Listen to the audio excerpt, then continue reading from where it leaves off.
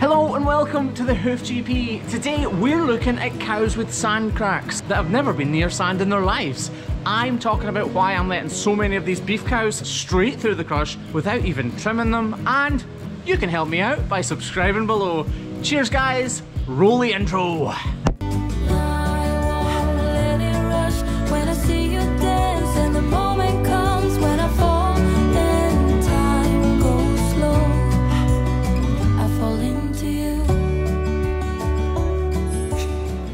So hello, you're joining us on our way to a little farm called White Hills. This is a farm where I've known the farmer literally all of my life, a guy called Martin, who's an awesome chap, which kind of pains me to say it because he's probably watching this. I'm not exactly sure what's going to be happening today because he asked me to trim every cow on his farm and I said no, because it's most likely that a lot of his cows do not need trimmed in any way, and we could actually do a little bit of harm if we did trim them. He has beef cows. Normally you see us trimming black and white ones or Holsteins, which are dairy cattle, but today it's beef cows, so it's going to be a bit of a rodeo. This is Wigtown, Scotland's national book town, and it's where I'm setting off on my journey this morning.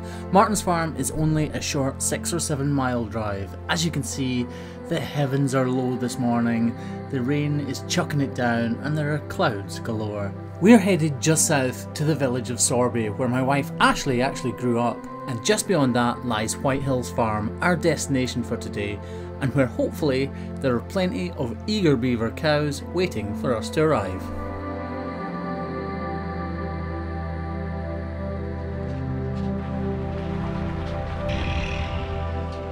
I know White Hills Farm well now, so I'm able to pull up and pull into position without having to assess the lie of the land.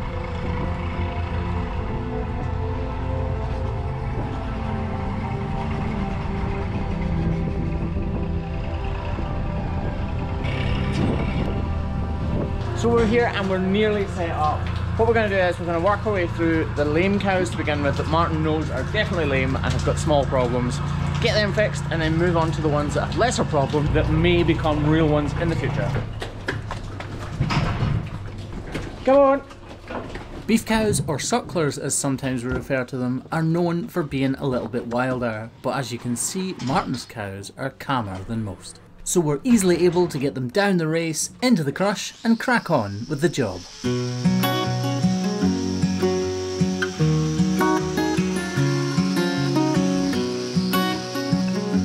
It's funny, you know, farms are dirty, windy, cold, smelly places, but as soon as I get a foot in front of me and a grinder in my hand, it's all I'm thinking about. Everything else just blurs into the background.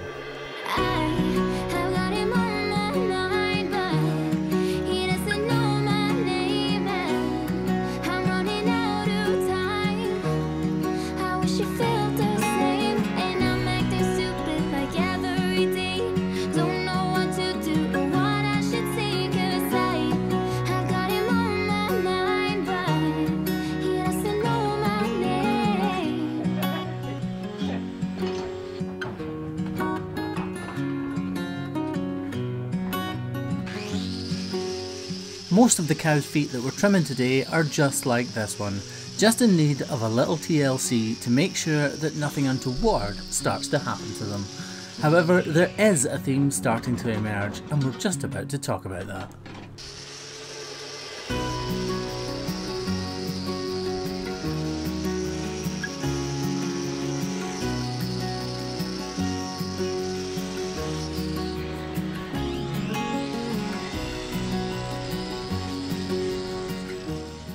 This cow has what's known as a sand crack or a vertical fissure. Can you spot where it is?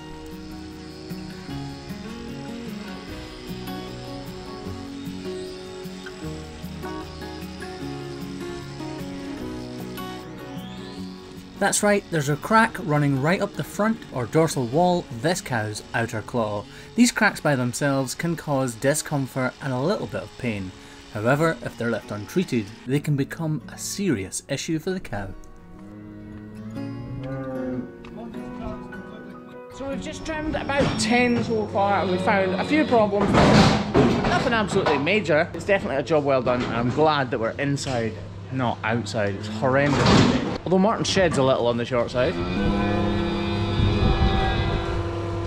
The crush actually usually goes a lot higher than it does today.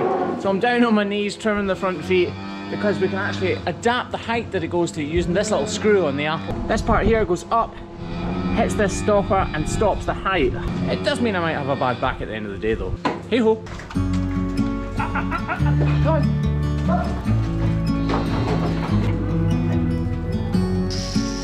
No matter what kind of cow we're trimming, in what situation, we always follow a preset routine.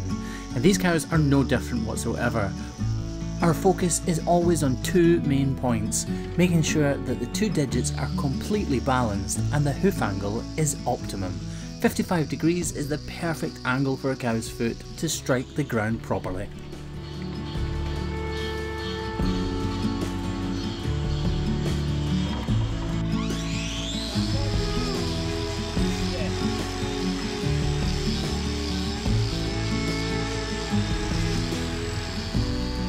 Here's another cow with a sand crack. Whenever we attend any farm at all, we're always looking for trends so that we can spot issues that the farmer could work on to try to make his cows as comfortable as possible.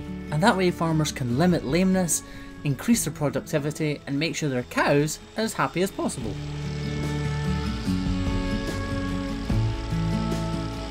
You can clearly see this crack runs from the tip of the toe all the way up to the coronet, the hairline, or the part that forms the horn, and there lies the problem. Every part of horn that is formed with that crack there will be cracked and continue to crack.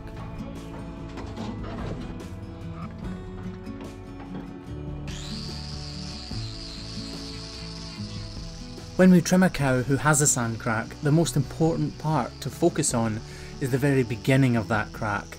If there's a crack there, the horn will continue to follow that track and that path caused by the crack.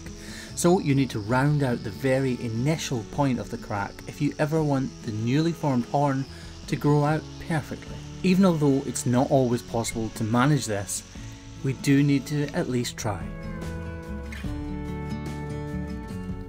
As you can see here, Martin's herd of cows are in fantastic condition, and we're only looking at a very small percentage of the total amount of cows he actually has. Craig is doing his job fantastically, thank you Craig! Although the hairdresser cut doesn't quite suit me. Let's be honest, it does. This is very, very like the farm where I grew up on. Well, the land's a lot better actually, but the farm's quite similar. And the fact that they have beef and sheep here, quite a harsh life actually. That's why a lot of farmers, a lot of people who work on farms like this in the southwest of Scotland, probably all throughout Scotland actually, have a really strong sense of humour that's pretty dry because they put up with a lot in their lives, so you need a sense of humour. I know I can laugh at myself. I'll probably laugh at Craig more than I laugh at myself though, to be fair. What was that? Nothing, mate.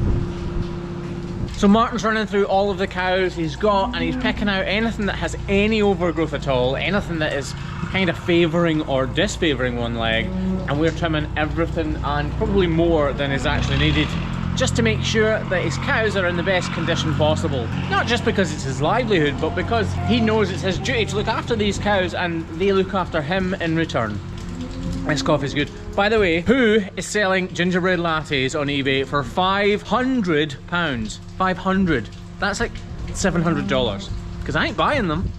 Well, I might, but I don't want to. So our house is coming on fantastically well.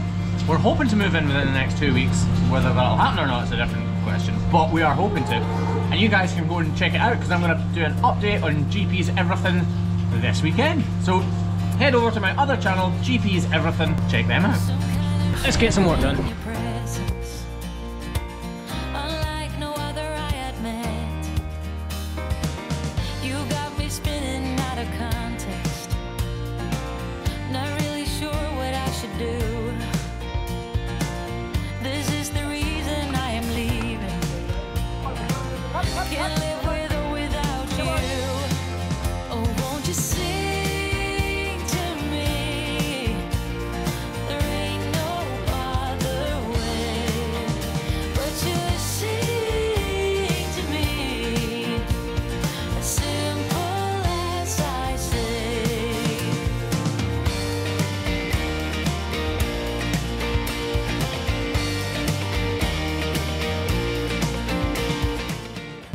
with this cow done, we have done about 30 cows so far. And we have about 20 more to do. But now, we need another coffee. Come on, lass. Come on, lass. Winters here in Scotland are wet, to say the least.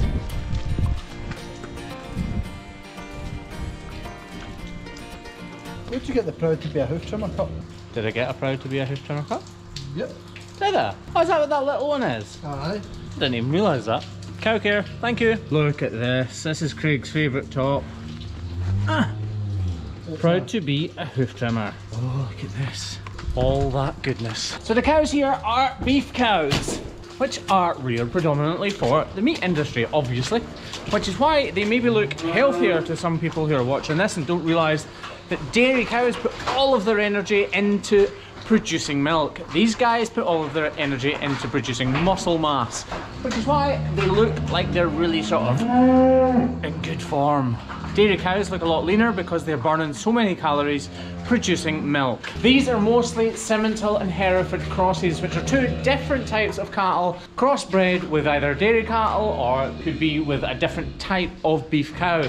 So none of these are actually purebred, I don't think. Martin knows his cows well, and it's a testament to him that these cows are really nice and calm, because a lot of beef cattle are known for being pretty wild, but we can work with these really easily, which is good because they're not exactly easy to push around. So the way we're working today is Craig has got the day off from moving the cows, and he is down there trimming with me while Martin is selecting them, bringing them up this race here, and he's already worked out which tag numbers are to be trimmed and which ones are to be let straight on. In other words, not trimmed. So he works with a management system here, so they have their own identification number, but then they have a management tag, which is a short number and a letter in Martin's case. And he's noting them down outside, seeing how they're walking, seeing if there's any overgrowth, and then he knows which ones to give us to trim, and he lets the rest straight on. It's kind of like money just walking straight out of the crush.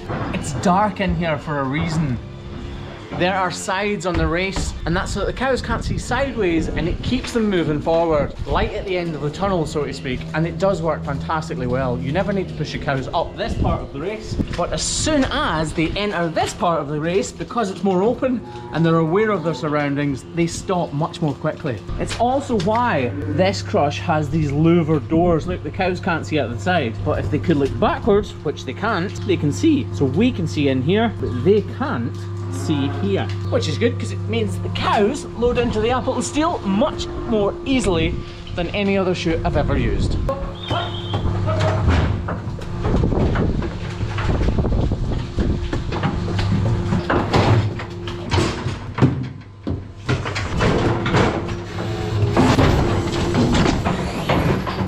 So this is actually the way I used to trim when I had my old Wappa. I used to spread my legs so that I could lower my centre of gravity and not have to bend my back quite as much. It really does save my back from getting really sore, but I definitely don't want to do it every day.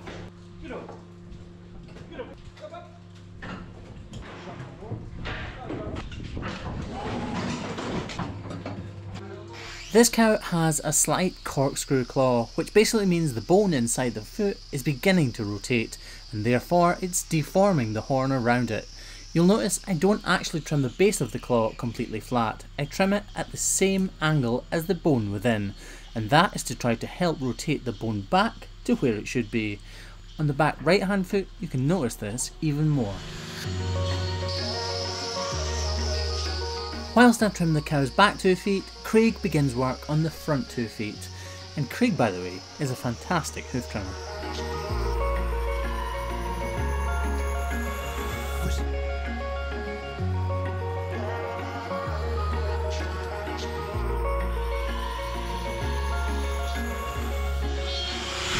Craig's not used to sand cracks, so he's getting the foot pretty close to where it needs to be, and then if he's not 100% sure, but that's fine, he leaves it up so that I can check it. Here is a much more extreme example of a corkscrew claw. As you can see, the outer wall horn is actually on the base of the foot now because it has grown right around the pedal bone and ended up there. So it's our job to try correct the balance between these two claws and try to get it to rotate back at least a little bit. Although obviously in a case like this, we're never going to truly re-rotate it back to where it should be.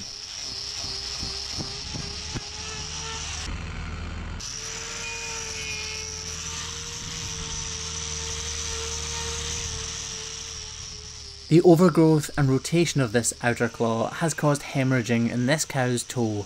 Trimming it back so that both of the digits are equally balanced and trimming that outer digit at a slight angle so that the inner bone is at more of a perpendicular angle to the floor should really help this cow's comfort levels and prevent any further damage happening. And that is us done for the day. 44 cows done, and his main problem was sand cracks. My face is filthy, isn't it? Let's do something about that. That's better. Much cleaner. As I was saying, Martin's cows suffer predominantly from sand cracks, and that's basically when the fields are muddy and wet and the cows get excessively dry hoof horn. So why would they get that from muddy fields? Surely it would be the opposite. Well, it's actually the act of the mud going onto the feet and then drying off. When it dries off, it sucks all of the moisture out of the hoof horn and it cracks it, just like a riverbed cracks when it dries up. And that, my amazing friends from all around the world, is us finished for the day. Now all that's left to do is sit back, relax, and watch Craig clean the crush. Cheers guys, thanks very much, bye bye.